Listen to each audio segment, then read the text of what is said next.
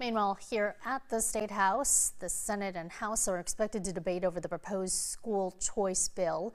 There is no guarantee, however, that it will be voted on tonight. Our political director, Dave Price, joins us live from the State House with more on what's expected to be a busy evening up there, Dave.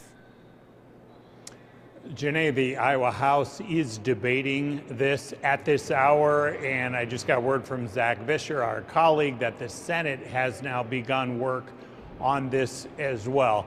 This could be a long night of debate. Really, these things always come down to how often people want to rise and speak during this.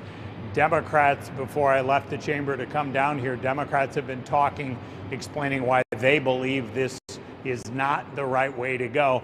And specifically, they addressed what was done as the first phase of this here this afternoon, and that was to change the rules. So normally a bill like this would have to go through a certain process. We're talking just about that on the House side for now, but it would have to go through an appropriations process. The Appropriations Committee, that's the committee that looks at money matters, for example. And since this involves hundreds of millions of dollars of money, of tax money, it would normally have to go through that process. So Republicans did a special exemption for this, if you will, so they decided that it can circumvent that process, so it does not have to go through that. So it continues a theme of what Republican leadership has done here to try to speed up this process, which is why we have side-by-side debates going on right now as they try to push this quickly through the process.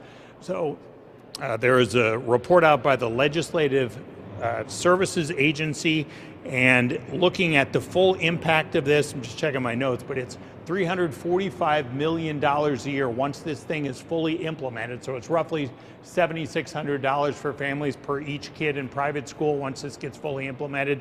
So they say the cost to taxpayers will be $345 million. That's a new number that we just saw this afternoon. So at this point, you know, it's always hard to gameplay how long the debate will last, but when we walked out, Democrats were going, this may come down to the question of how many Republicans want to stand up and talk about this.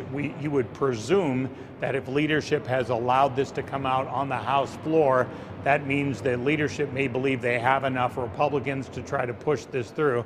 Not always a guarantee, but that's usually the case.